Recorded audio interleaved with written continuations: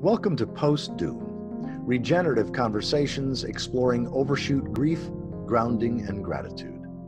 I'm your host, Michael Dowd, and in this episode I speak with one of my favorite authors, James Howard Kunstler. Jim has written several classic non-fictional accounts of a post-doom world: The Long Emergency, Surviving the Converging Catastrophes of the 21st Century, and Too Much Magic, Wishful Thinking, Technology, and the Fate of the Nation are both highly recommended. His world-made by hand novels are one of the best fictional portrayals of a post-doom world. And then his most recent book, Living in the Long Emergency, Global Crisis, The Failure of the Futurists, and the Early Adapters Who Are Showing Us the Way Forward. As you'll hear or see, Jim and I had fun in this conversation.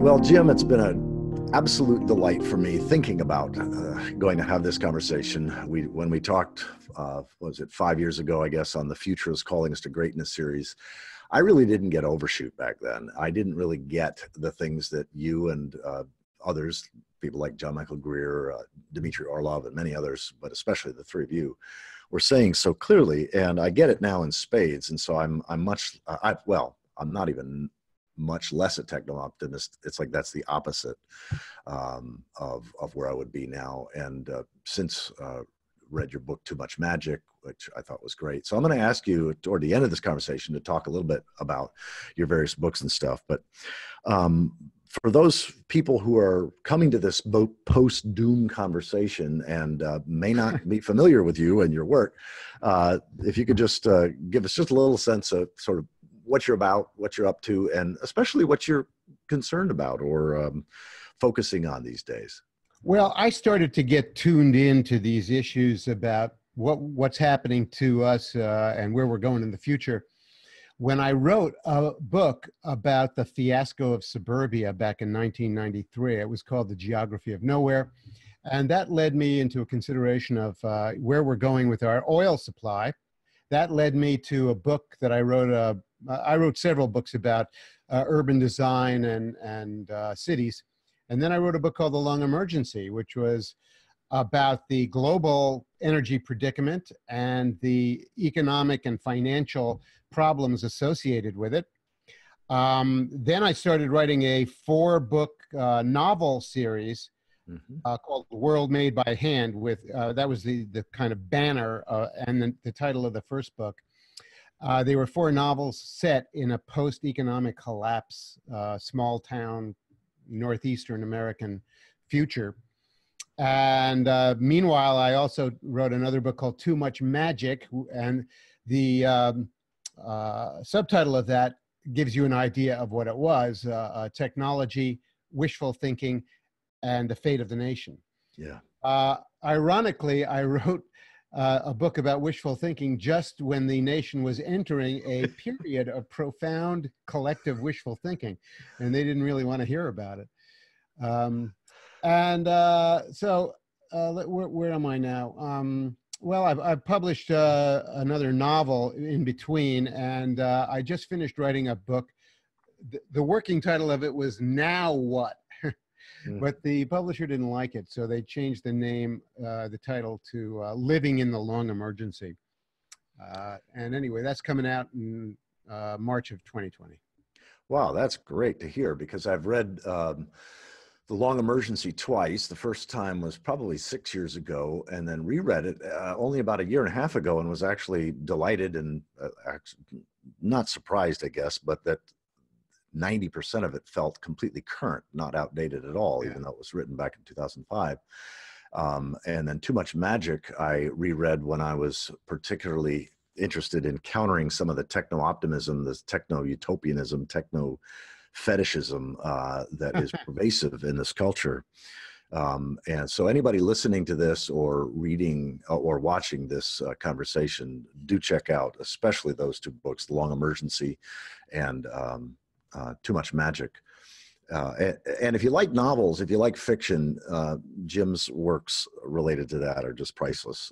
Yeah, I'm very proud of the World Made by Hand series. They were done with considerable artistry, and I really had a great time writing them. Yeah, well, it's so different than fiction. I mean, fiction is so different than nonfiction, and I found myself listening to them. I really enjoy audiobooks. So I was grateful that that your stuff was available in audio. Well, Jim, I'm curious around this whole meme or language of post-doom.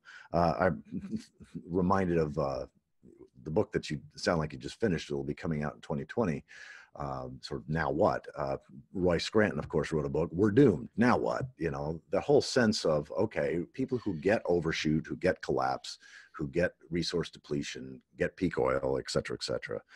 We still have to live lives. We have to wake up each day doing whatever we can do to make whatever difference we can make. And I'm curious, what language do you find yourself using? Obviously, the long emergency is your brand.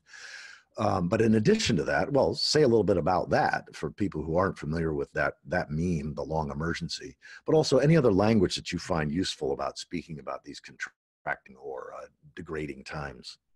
Well, it's interesting that you mentioned the novels, because that whole thought experiment of trying to imagine what life would be like after a set of really traumatic economic and social disruptions and political disruptions, you know, that was a really important exercise for me, because it allowed me to attempt to develop a comprehensive view of where we were going. And, you know, I think what it really amounts to, I said pretty much the same thing in the nonfiction books, Right. that, you know, we're heading into a reset of the terms of human life and the human project. I am not a doomer in the sense that many people imagine. I think the human project is going to continue, but I think that it is going to take the form of a kind of time out from progress as we've known it, and especially from the march of technological wonder and innovation that we are so marinated in. So that's, you know, I think the big question is, if we have a setback, and I think, you know, we're certainly going to have one, the real question is, what do we set back to? Yeah. You know, are we going to set back to something like the terms of living in 1820, or are we going to go medieval? You know, are we going to go totally dark age? You know, yeah, it's not that difficult to see human societies slipping really badly, Yeah. because once certain arrangements and institutions fall apart, a lot of other stuff goes with it, and they're not easily recaptured. You know, when the Romans left Britain, I think it was around in 300 AD or so. The Britons stopped bathing and stopped making ceramic pottery. Mm-hmm. They forgot how to do that stuff after a while. And I think we're going to see a similar kind of forgetting. And, but I do think that human beings are resilient and resourceful, and will find a way to go on. The main caveat is that we're going to go on with a whole lot fewer human beings on the planet. Let me ask a question related to your own journey. I mean, the heart of this particular podcast series is really inviting various thought leaders, authors to who get the big picture, who get contraction. How did you come to that? How you process that, either gradually or suddenly over time, and how that sits with you even now? Well, like so many things in human life and human existence, it was an emergent process to discover where we're at. And it came to me simply from writing the books that I wrote. You know, when I wrote The Geography of Nowhere, it led me to a consideration of how we were going to continue living in this suburban fiasco with an oil predicament gathering in the background. Yes. You know, that led me to write The Long Emergency, which prompted me to explore the oil industry and you know, how it works, where it's going, the geology. The one thing that I missed, of course, like a lot of other people, was the shale oil revolution, so-called, the shale oil miracle. Right. But, you know, that it was an impressive financial stunt, really, and technological stunt. but it was a stunt. Right. You know, and it's going to prove to be short-lived. The whole thing was based on ultra low, near zero interest rates and accumulating enormous amounts of debt to perform these operations to jack up American oil production really quickly. Mm-hmm. You know, the problem is the geology itself of shale is very unfavorable because the wells deplete so quickly, and they require such a continuous flow of capital to keep on going. And now that the companies doing it have demonstrated that they can't make a buck doing it, the probability is that they're not going to get future loans because they've already demonstrated that they're kind of insolvent. So that whole thing is problematical. But you know, the public, meanwhile, the public is tremendously confused. Look, the public, the American public, is living in an atmosphere of utter informational chaos. Mm-hmm. They're being subjected to, among other things, a bad faith, dishonest campaign by their politicians, and not simply from the right, by the way. You know, in fact, I would maintain that more bad faith is emanating from the left these days than anywhere else.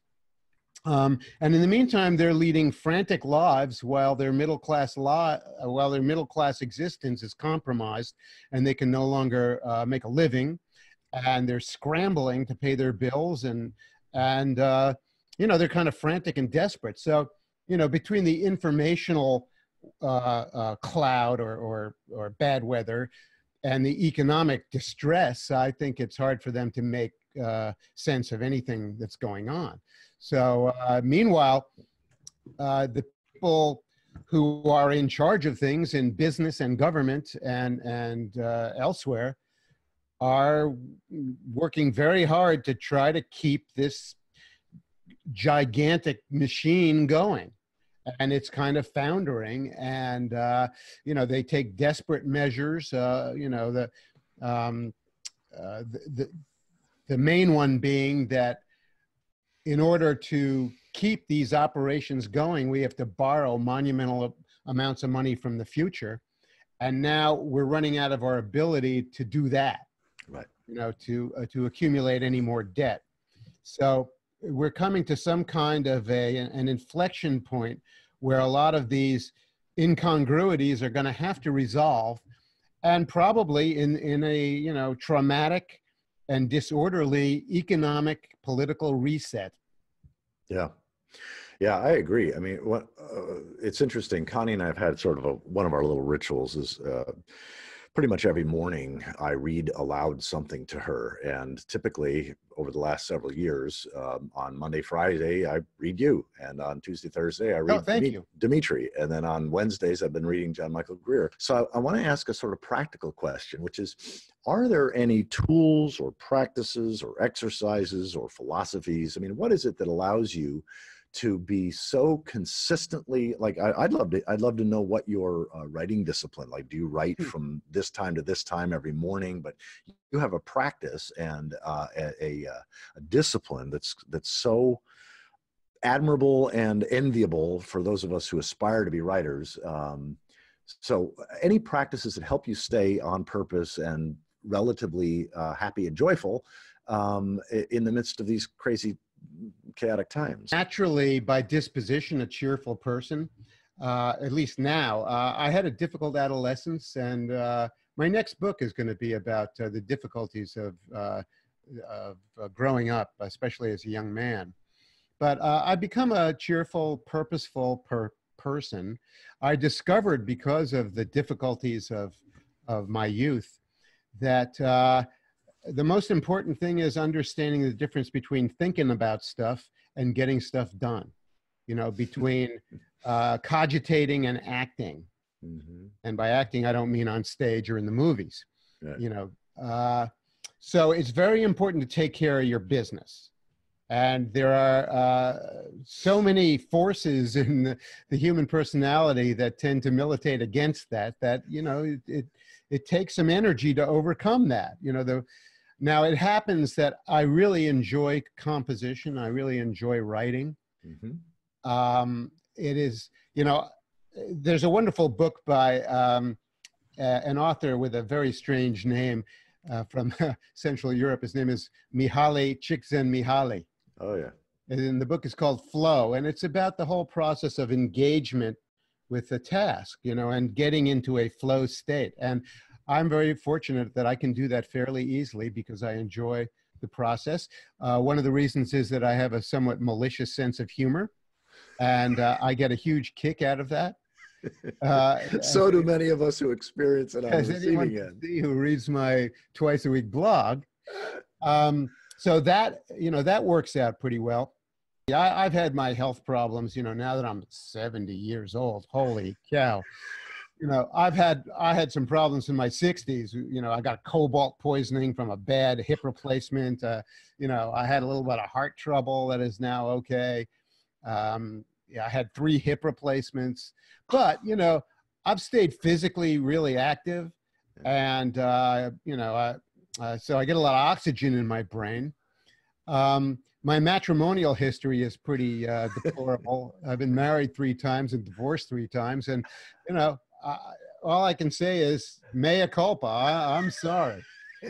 I didn't think I was that hard to get along with. I still have a girlfriend, at least as of this week, but, you know, who knows?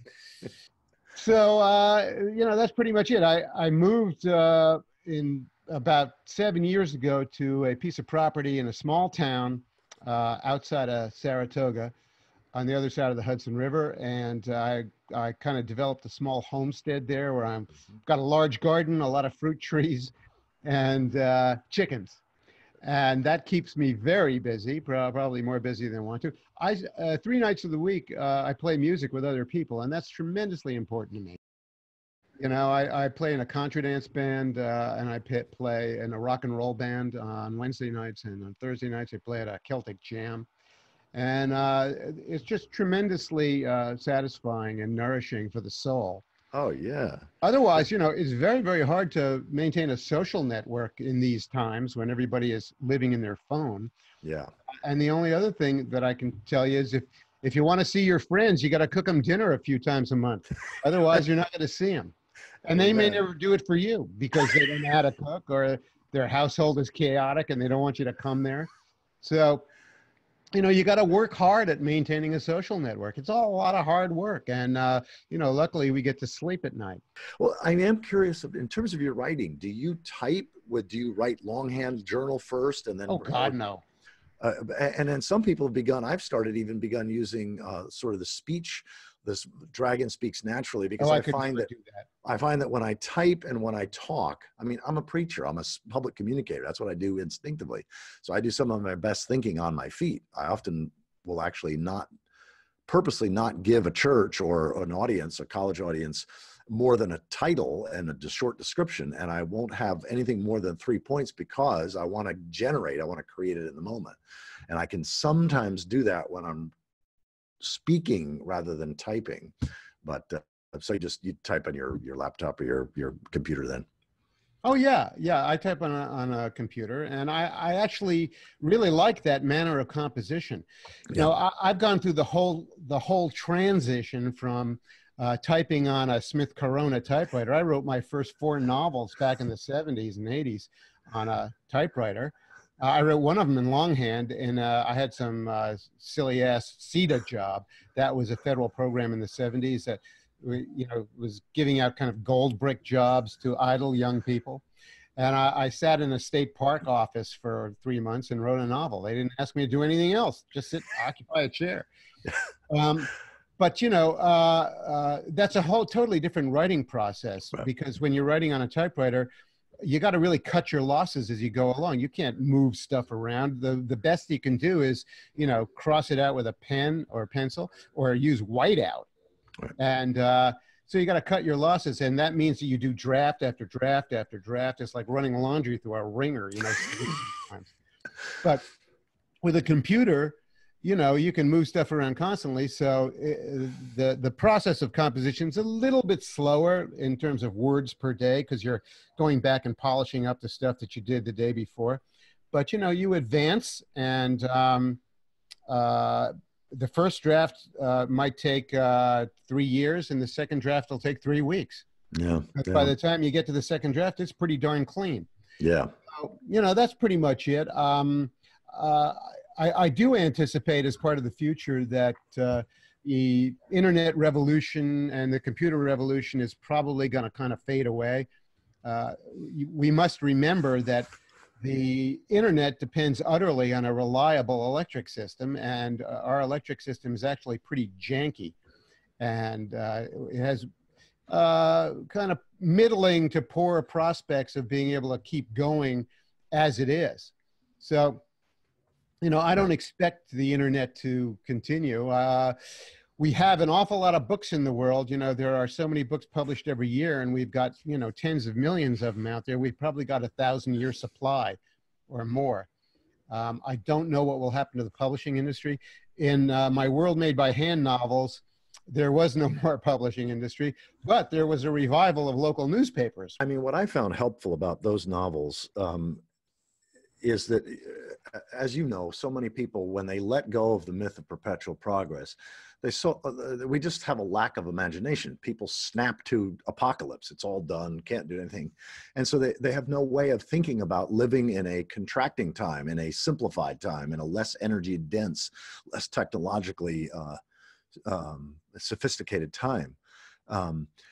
Say a little bit about how you would, like, if you were, talking to somebody who just still is sort of has this techno-utopian vision of the future, what would be your sort of elevator smackdown? I'm curious. Well, I don't actually engage in a whole lot of debates with other people, especially my friends, who, well, of course, for the most part are pretty typical, boomer liberals, with a techno optimistic, techno narcissistic point of view. And I don't know, I don't really have an elevator pitch for that. I mean, that's why I write books about it. Right. But, I am serenely confident that we're moving into a new disposition of things. And my main concern really is the disorder that we're generating intellectually and politically, and the amazing loss of an ability to think clearly, especially among the formerly thinking classes. And you see the rectified essence of this in the New York Times, an institution that is just destroying itself with bad faith and dishonesty, and a really strange inability to think clearly about just about anything. Yeah. And that has been the main characteristic of the moment we're living in, is that we're living in an age of really pronounced nonsense. And it takes an awful lot of perseverance to wade through it and filter through it to try to establish what reality is. One of the problematic things about the human project is that reality is really a consensual experience. That is, it's a form of agreement between lots of people about what is actually going on out there. And the agreement about what's going on out there now is completely crazy. I mean, it's gotten to the point where we're so nuts that we're allowing male athletes to compete in women's college athletics and pretend that they're women. The supernaturalism of this is on a par with anything you'd find in the 12th century. Yeah. And it should trouble us that this has happened after we've gone through many decades of a really robust scientific culture that tries to vet the truth by testing the reality of things. And here we are now, after the 20th century is over, and now we're re-entering this kind of supernatural world of this enchanted world of whatever you want to think about the world is true. Yeah, I read the book Fantasyland last year. Oh, yeah, by Kurt Anderson. Yeah. I'm curious, who have been, what has fed you, nourished you, what has inspired you? Like, who are the authors or the the things that you've found over, say, the last decade that you found particularly helpful or interesting or inspiring? Well, a lot of the usual suspects, you know, who I consider colleagues of mine, are pretty good at sorting out reality. Um, uh, you know, there's a whole other aspect of this for me, which is that I'm interested in the artistry of writing, not just communicating ideas about the future or, you know, making projections. I'm interested in the sheer composition. So the writers that attract me are the writers who are truly artistic. Tom McGuane was a great novelist back in the 70s when he burst on the scene. He's now 80 years old, you know, and he's been through a lot, but his artistry was very, very formative for me. I was deeply influenced by H.L. Mencken when I was a college kid, and I discovered him in the racks of the college bookstore. He was pretty much forgotten by then, and remains pretty forgotten. He was a leading journalist of the early 20th century and a tremendous prose stylist and tremendously funny. And I got the first sense of how powerful prose could be, how muscular prose could be from reading him.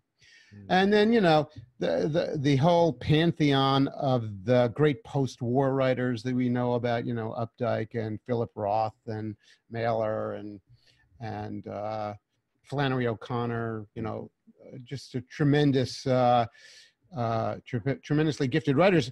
The thing that surprises me about all that is how the whole institution of writing per se is now going by. You know, the idea that a novelist could actually have some influence in the world is, you know, becoming an obsolete idea. And yet, if you go back to the Time magazines of 1972, you know, these people were hugely influential, and you know, the writers have very little influence these days. So I don't know, but it's fun to do. And, you know, if you can barely scratch out a living doing it, it's worth doing. It's better than, you know, loading cinder blocks on a truck or driving a cab. Yeah, yeah, amen. I'm curious, how do you think of human history within the context of the larger history of life and the universe, or is that just not something that you think a whole lot about? Well, I'm not, you know, I'm not a cosmic metaphysician or anything like that, but I have what I call my new theory of history, which has the virtue of being very, very simple. And it goes as follows. Things happen because they seemed like a good idea at the time. Yeah. Okay? Yeah. Right. And then things unhappen because time comes when they no longer seem like a good idea. And, you know, World War I seemed like a good idea in August of 1914. You know, they thought that they were going to all ride out on cavalry horses wearing gorgeous, splendid uniforms like the Napoleonic hussars, and the whole thing would be over in 3 months. And guess what? It turned out to be this slaughter of the ages, this industrial slaughter, and it completely demoralized the Western world. Yeah. Right. You know, it went a long way towards destroying Western culture. And that's been a process of disintegration that's gone on since 1914. Well, I was very impressed with the similar origin of suburbia when I wrote about the fiasco of suburbia. And I take a lot of pleasure in calling it a fiasco. I've done that several times today. Because, you know, the effects of it are just so tremendously negative for the United States. But, you know, seemed like a good idea at the time. Really did. You know, we had all this open land, a lightly populated continent that was still full of resources. And it really goes back to, you know, the end of the streetcar era. Actually, even before the end of the streetcar era, about the end of World War I, we embarked on the first suburban motorized automobile-based suburban scheme. And then, you know, that really is one of the things that propelled the boom of the 1920s. And it all kind of crapped out in 1929 We then had a 15-year hiatus or so of the Depression and the Second World War. And then we resumed the suburbanization project with a vengeance after the war. Mm-hmm. And it seemed like a great idea at the time. And now you turn around, you see how Americans are living these desperate lives of alienation and isolation, and families have been blown apart by this mode of existence. You know, I'm writing a piece for some website right now about, you know, how, you know, kids come home from school. Their school, by the way, is this giant institution that looks like an insecticide factory. You know, and they're marched around like slaves hour by hour in this thing. And education becomes a loathsome proposition. And they go home. Mom and dad, you know, have these hour-and-a-half commutes from somewhere out in Sacramento back to Walnut Creek. And they're not home. So the kid eats a few frozen burritos, you know, checks out a little pornography on the web, listens to a little death metal or gangster rap. You know, and then we wonder why these kids are shooting up the school. The purblind journey that we've taken into this predicament is really something. And we, you know, another one of my cosmic or cosmic plus or minus theories about history is that I call it I didn't invent this term, but the psychology of previous investment. Mm-hmm. You know, we've made such enormous investments in this infrastructure for daily life that we can't imagine letting go of it. Yeah, right. We can barely even imagine reforming it. Right. And so, you know, the system that we're living in is liable to just kind of collapse, and it's you know, it's going to lose its value and its utility, and then we're going to figure out what to do. Now, my own theory about where we're going is that the places that are the most disinvested and decrepit now, the small towns and small cities of America, are in some ways the places most likely to revive. Yes. For one reason, they are constructed on a scale that's consistent with the resource realities of the future and the capital realities of the future. I think the inland waterway system is going to be hugely important as we move forward, because the trucking system's not going to be able to continue. So the places that are located on these inland waterways, you know, the Ohio River, the Hudson River, and the canals that go to the St. Lawrence and the Great Lakes themselves, the Missouri River system, the Mississippi River system, you know, they're going to be tremendously important again. And the places that are located there are, you know, they're not going to be the great cities that they were in 1957, but they're going to be important again. And the bigger cities that we have, the giant metroplexes, are going to get in as much trouble as suburbia, but in a slightly different way. You know, but basically because their scale is inconsistent with the resource realities of the future. Mm-hmm. So that's where the action's going to be. And, you know, I think people who are interested in living in the future might consider very carefully where they're going to choose to live. Yeah, yeah, I fully agree. Well, as you know, Connie and I have a rather weird and itinerant lifestyle for almost 18 years now. We've traveled North America living in other people's homes, usually their second homes or vacation homes. Mm-hmm. And, you know, we've spoken to probably 2,700 groups, you know, basically where science, inspiration, and sustainability intersect. And now this whole long emergency, you know, the collapse of Homo colossus in William Catton's terms, and how to support people in having healthy families, healthy relationships, healthy lives, and purposeful work in the midst of contraction and collapse, and why that's so vital. So that's what nourishes me. Now, you've used a couple of times a term that I want to make sure just doesn't slip by the listener or the viewer, which is predicament. Say a little bit about the difference between problems and predicaments. Well, problems imply solutions.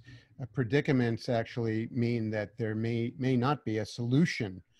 I do think that there are intelligent responses to the predicaments we find ourselves in, but they are not necessarily easy things to do. You know, they may require a lot of hard work or some sacrifice or major changes in your living arrangements.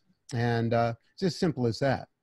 Have you given much thought to, I mean, okay, so you're 70 now. I'm just Oh wondering my God. I'm just wondering if how you view your own mortality, and eventually our species is going to go extinct, whether that's in 10 years or 5 million years. At some point that will happen. How has thinking about mortality and death been helpful to you in this recognizing and really voicing, long before a lot of other people were aware of it, the long emergency? I kind of got over my death terrors when I went through a bunch of medical crises and major surgeries in my 60s, and there are a couple of near-death experiences, and I'm not too freaked out about it. I'm not religious, but I do feel that we're part of part of a universe of particles and forces, and that the particles and forces will go on. They may not be aggregated in our particular corpus, but the universe goes on. I don't have too many firm thoughts about the next life or reincarnation or no next life at all. I'm not a Zen Buddhist, but I do think that the moment that we're living in is pretty much the moment that's it. And, death is literally nothing. In the most profound sense of it being nothing. I'm comforted by the idea that, the X billions of years that I wasn't around before 1948 when I came along, didn't bother me. So that's a comfort. I am not an extinctionist, or shall we say a near-term extinctionist like Guy McPherson and some of his followers. I think the human race is going to get through this bottleneck, but it's going to get beat up pretty bad on the way. And the planet that we're living on is getting pretty beat up in the meantime. The disorders that attend that process, I think, are going to be pretty frightful. And I don't know, I may not be around for most of it, but I may be around for part of it. Right now, I find the political disorder that we're living through to be pretty frightful. Yes. And as I said at the beginning, it's not all coming from Mr. Trump. A lot of it's coming from all over, including from the thinking classes and the thinking branch of the political class, who ought to know better. And just the bad faith that is being dealt out is just deplorable. And I mean that in the true sense of deplorable, not the Walmart sense. So, I'm kind of disgusted by what I'm seeing in my people. I'm a New York City Jewish liberal. I was born and raised on the east side of Manhattan. I haven't lived there for 50 years, but, that's my origin. And I'm just appalled at what my people are doing right now. And by that, I don't mean Jewish people. I mean, Eastern intellectuals. Yeah. Generally, the people who work on newspapers, the people who write magazine articles, the people who produce TV shows. Just, the fog of bad faith is just enormous. So that's what bugs me. Well, the only thing that keeps me from being bugged more, I think, on that topic is one of the things I've spent quite a bit of time over the last 6 years doing is studying the rise and fall of civilizations. I was first introduced, of course, through John Michael Greer, but then started reading Toynbee and Spengler and Vico and others. And I guess once I could step back and see, societies that is unsustainable, human-centered civilizations and empires tend to contract. They tend to go through what Greer calls the senility of the elites, where the politics tends to unwind in certain ways. The economics becomes insane in certain ways. And that's allowed me to sort of step back and with a sense of, of course, kind of like run schedule, this sort of insanity.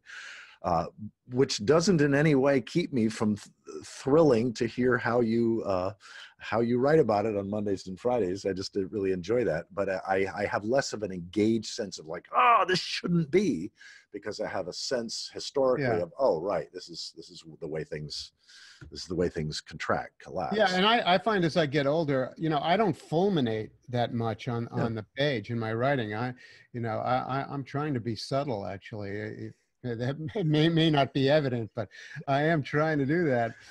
But I'm just so amazed at the idiocy that we're immersed in right now, and it's just a spectacular spectacle. Oh, no, so that's redundancy, isn't it?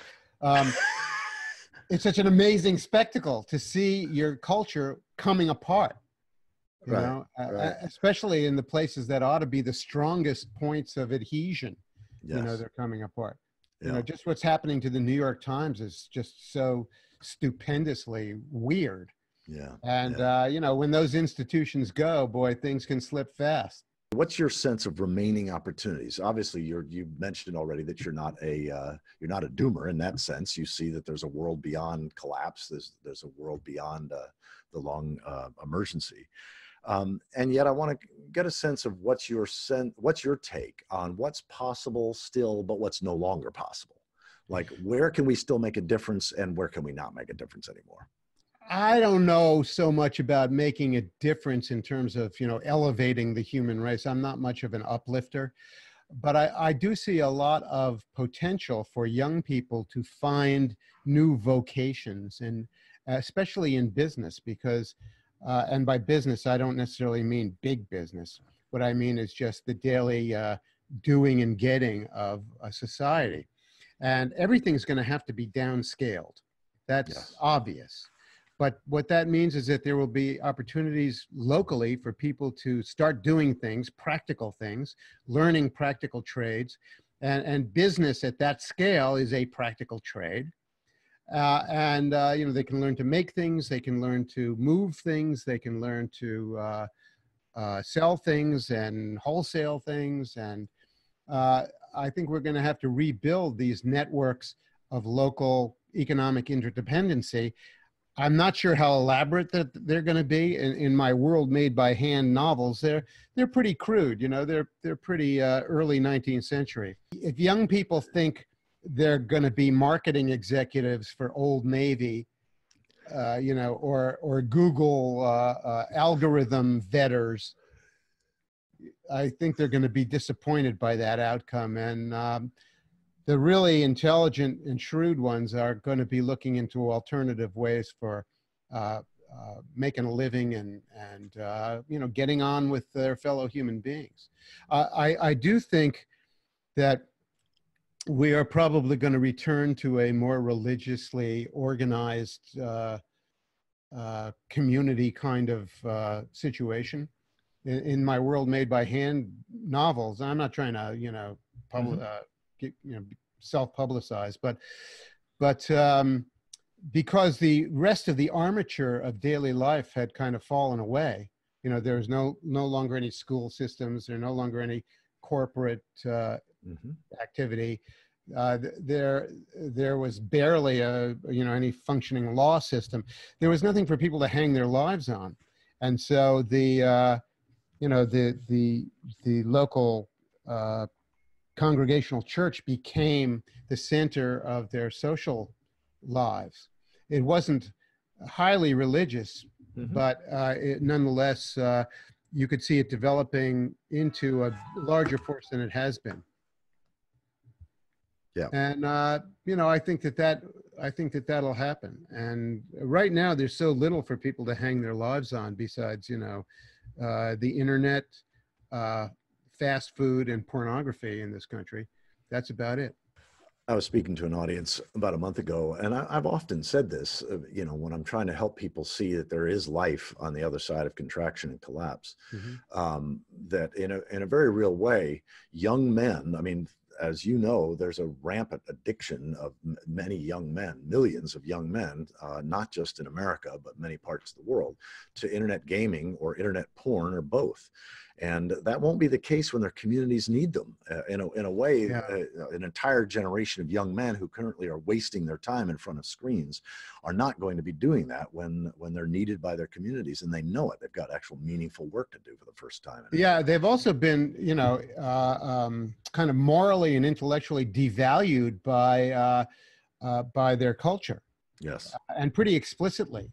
Yes. I think the war on men that Heather McDonald does refer to a lot has actually happened, and it's had disastrous results for men behaving in a purposeful way. And by that I don't mean, you can be purposeful about something very negative and evil. You can be a school shooter or something. But to be purposeful in a positive and responsible way. When you're living in a culture where anything goes and nothing matters, then responsibility doesn't matter. Accountability doesn't matter. But you asked me a while ago what I tell people who don't see that we're on the road to having some serious problems. I tend to repeat that phrase that Robert Louis Stevenson used, which was, sooner or later, everybody gets to feast at the banquet of consequences. Yes. And we've forgotten that there is even such a thing as consequence in daily life. And there is. It's going to come back to bite us. I want to invite you here at the end to just, because you've mentioned your novel series, the World Made by Hand series, but I help people who have not yet read or are familiar with The Long Emergency and Too Much Magic. Just say just a little bit about that, each of those, and then what, if anything, you would write differently if you were to write a revised, like where there might be, in your own estimation, an upgrade or a revision needed. The Long Emergency was mostly a survey of the gigantic problems that are facing the human race at what is now the end of the techno-industrial phase of history. And they were basically, the predicament with our energy supply, the problems with finance, money, and economy that grow out of that energy predicament, and the reverberations of it, and some other problems that are arising, like epidemic disease, the antibiotic resistance of diseases, the ability of the human race to feed itself. The Too Much Magic book was simply, it was an update of The Long Emergency with a lot more about the dangers of techno narcissism and the belief that technology will produce these rescue remedies that are going to allow us to continue leading life the way we do. Is there anything you want to say in conclusion in this post-doom conversation? Well, I want to remind people that, it's still possible to find joy in daily life. It's not required to be depressed, even given this range of problems that we face and quandaries. But do the best you can. Learn to make a distinction between just thinking about stuff and actually carrying it out and doing it and getting her done. And go out there and get her done. Well, Jim, thank you so much. I just love your work. And next time we're up visiting my dad, I'll look you up again. Okay. Thank you very much. And thanks for reading my blog. Yeah. I'm grateful for readers. I'm sure you are. And you can find Jim also on Patreon, and his blog, Clusterfuck Nation, is a must read. So. Oh, you're even allowed to say that. Okay. So you can find my blog at Kunstler.com. That's KUNSTLER.com every Monday and Friday by 10 o'clock in the morning. That's great. All right. Thanks, Jim. Okay. Thank you very much, Michael. For more information about this project, go to postdoom.com.